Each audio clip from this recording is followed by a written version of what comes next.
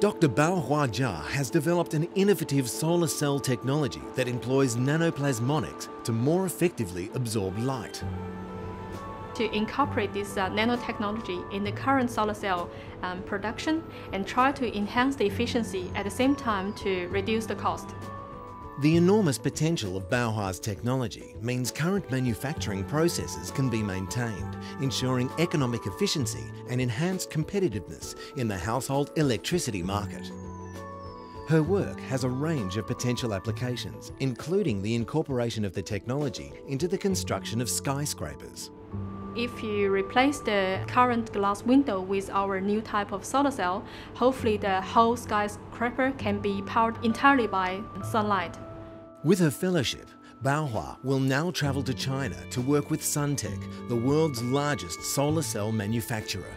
I'm very excited about this project, and hopefully I could produce the most efficient solar cell in the world.